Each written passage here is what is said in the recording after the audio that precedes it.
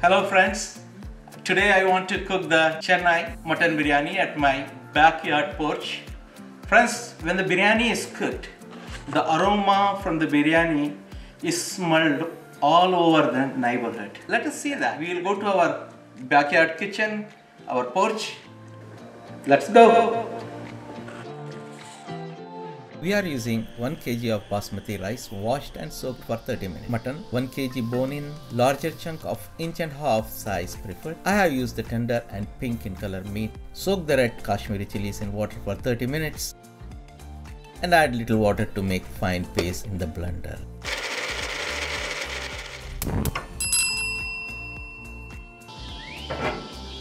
Once the pan is hot, add half cup of oil and 3 to 4 tablespoons of ghee.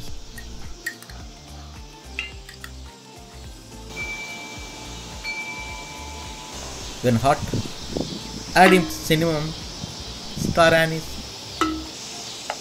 add Imperial cumin seed, Shahi Jira, stir for 5 seconds or until the exciting fragrance fills the kitchen. Add clove,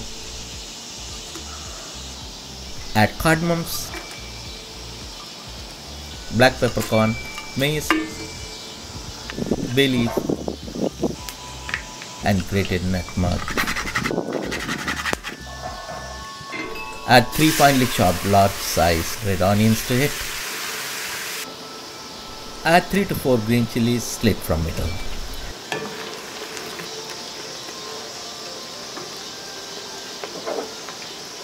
Stir for a few minutes or until caramelized. It's done when they are evenly changed to the golden brown in color. You see, the onions are done perfectly. Add the Kashmiri red chili puree and stir well. Adding the Kashmiri red chili paste at this stage enhances the color of the biryani. Add 3 tablespoons heap of garlic paste and 3 tablespoons heap of ginger paste and stir well constantly about 30 to 40 seconds until fragrant. Allow flavor to mellow into the dish and let the aroma to hit its peak. You will know it's done when you can smell the garlic and your mouth starts watering. Now add finely chopped tomatoes and stir well. Add 2 to 3 teaspoons of salt. Once the oil is released from the solids, handful of chopped mint leaves and chopped coriander, that cilantro leaves to it. Lime juice in, yogurt in and stir well.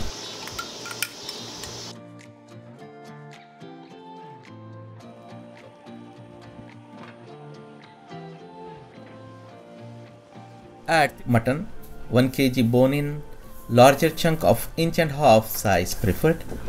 I have used the tender and pink in color meat and mix of leg, chest, shoulder, round with fat. Add 500 to 800 ml of water to cook the mutton. The meat cooking time depends upon the quality of the meat. For the red meat, the tenderizer can be used to soften the meat.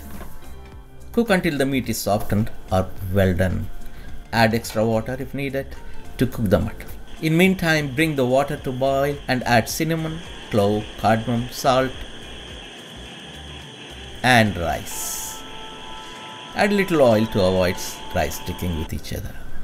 Cook the rice for 1 to 2 minutes until it is partially cooked to 30% and drain the water away.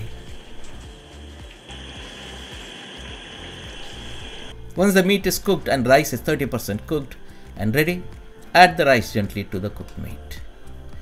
Add 3 teaspoons of ghee, dash of water and little oil to the edges. Prepare a soft dough with wheat flour and 3/4 cups of water. Roll the dough into a large roll. Keep it ready for the dump process. Place the dough ring around the edge of the pot. Add the magic herb, that is mint and cilantro. Place the lid over the dough and press down hard to seal well to stop the steam to escape. Keep the hot plate or hot tawa on the flame and place the biryani pot over the hot tawa. Leave on high flame for 4 to 5 minutes and then on slow flame for 20 minutes to cook and turn off the flame. Leave the sealed biryani to rest for next 15 minutes and slowly open the lid. While you remove the lid from the pot, peel the dough off. Wow, look at that. The meat has cooked to its perfection and the rice is not sticking to each other. Let us plate this. The aroma from the biryani is irresistible. Wow. Look at these natural colors that makes this biryani unique and appetizing. This is the ultimate flavor and the color that defines this royal dish. This is our Chennai Mutton Biryani.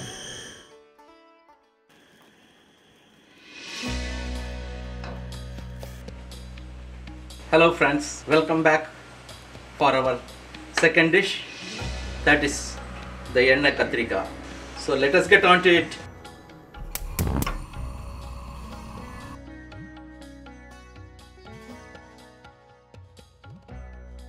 Let us start off with 2 tablespoons of sesame oil.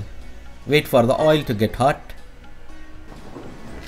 Ground red chilies in, peeled peanuts in, stir a little and add fenugreek seeds. Wait for it to get little golden color and add cumin seeds in it. Stir for a few seconds until you smell the exciting aroma. Let the chana dal get in. Saute a little.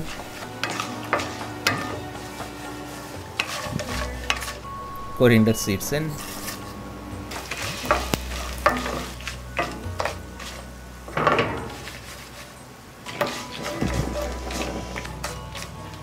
Add sesame seed and curry leaves and saute a little. Let the shallots in and fry until it is nice and translucent. Wow! I can smell the fantastic aroma of the spices. At this stage, turn off the gas.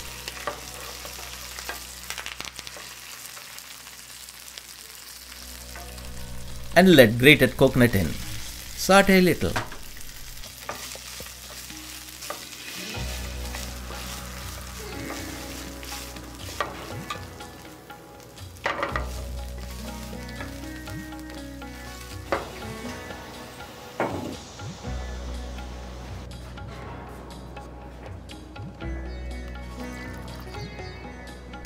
Fine grind the fried spices in a blender.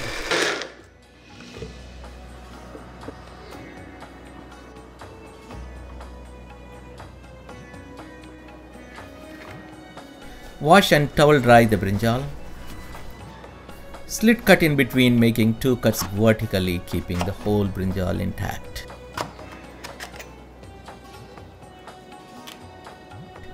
Turn on the flame. Sesame oil in. When hot, add slit cut brinjals to it, stirring in between. Let them fry until they attain golden brown color and cook to 75%. Look at the brinjal. Each one has changed to the appealing golden color. Remove fried brinjals carefully and move to a plate. The oil is hot. Mustard seeds. Leave the mustard seeds to crackle. The aroma from the mustard seeds is the magic aroma. Once the crackling is done, we'll add the onions to it. And saute on a medium flame until it turns to golden brown color. Garlic paste, ginger paste, and saute well. Fry it in oil until you get this beautiful caramelization. Little of curry leaves, turmeric powder, Kashmiri chili powder, sambar powder in. Saute a little and add tomato puree.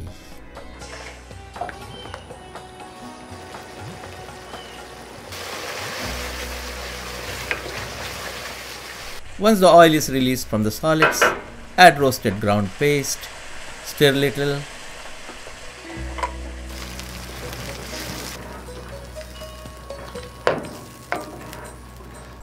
Add little of the asafoetida. Mix well and add 2 teaspoons of salt or to suit your taste buds. Add the tamarind extract, which gives the gravy a range of sweet and sour taste. Mix well. Add a dash of water to achieve the required consistency of gravy masala. Keep it covered to boil for 30 seconds and open.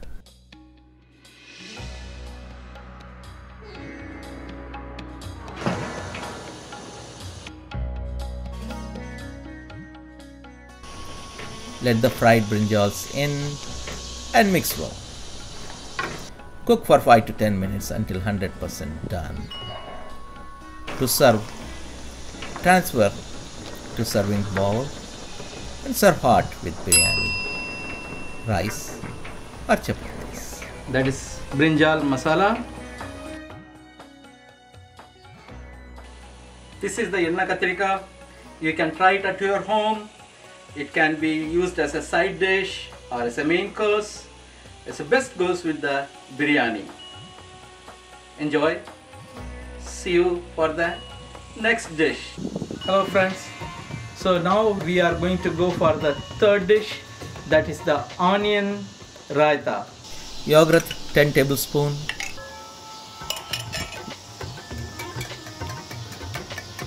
Whisk well. Teaspoon of salt. A pinch of black salt. Roasted and crushed cumin seeds. Little of chopped green chilies. Finely chopped onion in. Mix well and add finely chopped tomatoes. All the pulp and seeds removed. Here we go. Our onion raita is ready. This is what is our raita.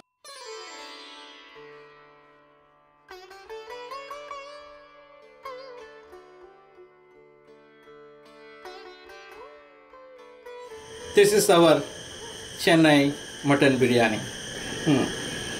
Oh, the mutton has cooked well.